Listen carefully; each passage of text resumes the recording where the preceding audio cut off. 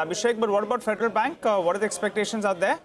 Well, it's expected to be a weak quarter for Federal Bank, Nigel. So business update did show that the business momentum growth is the lowest in last 6-7 quarters. Along with that, CASA ratio is at 15-quarter low. So the net interest margin, as per Nomura, is expected to be at 3.1% when compared to 3.2% in the previous quarter and about 3.5% in the same quarter last year. Credit costs can rise on a sequential basis. Analysts like Morgan Stanley is expecting slippages of 500 crore. Kotak Securities is estimating slippages of 600 crore. Last quarter, the slippages were around 373 crore. So a rise in slippages can hurt the credit cost. Asset quality largely expected to remain stable. Gross NPA ratio anywhere between 2.2 to 2.25%.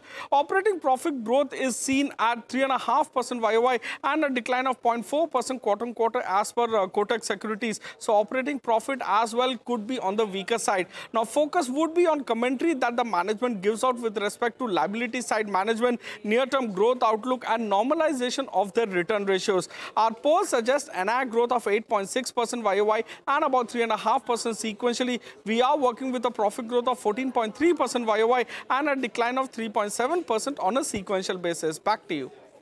Thank you for that comprehensive lay of the expectations from Federal Bank.